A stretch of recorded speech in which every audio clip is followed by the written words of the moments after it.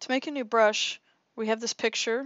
I'm going to take the magic wand tool. I'm setting the tolerance and the other settings. I'm going to click once and then hold shift down and click the other portions that are missing.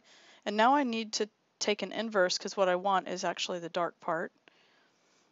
And the next thing is I'm going to refine the edge, and you see it's got this white section. So I can do a smart radius, and that's going to really help me do a lot with the edges that would otherwise be very difficult to do without a smart radius. And I'm also able to shift the edge to include more or to include less. I am also going to smooth it a little bit.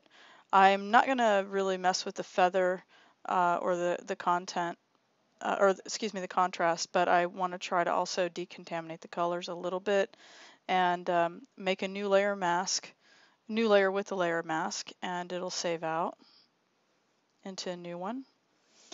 And then you see what I've got, and then I can rename this. And next I have to load the selection that I just made with that mask. It's not selected right now, but I have to load it. And there's the selection that I'm going to choose.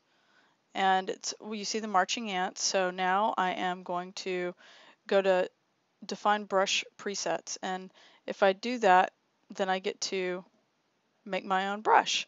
All right, now if I load the brushes panel, I can also load the brush preset panel.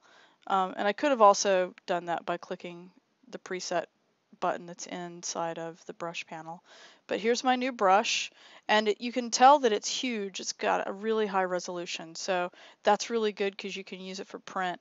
So now I've made a new layer, and I am clicking on, excuse me, to create a new fill, and now I've got a background by which I can see my new brush.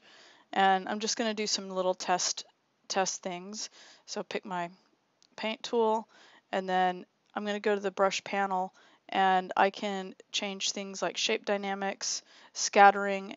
This is stuff you just have to really play around with, and depending on the brush, sometimes these tools don't work out that well, and other times they work out fabulously.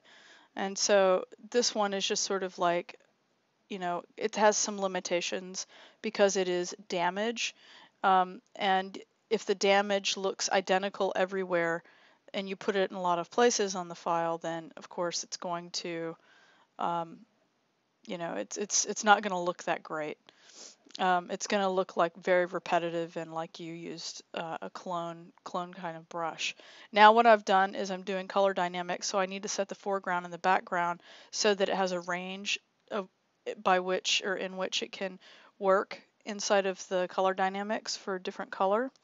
Okay, and the other thing that you can also do, I'm going to make, you know, different layers with the brush. I'm changing the size of my brush so that I have really different kinds of varied results.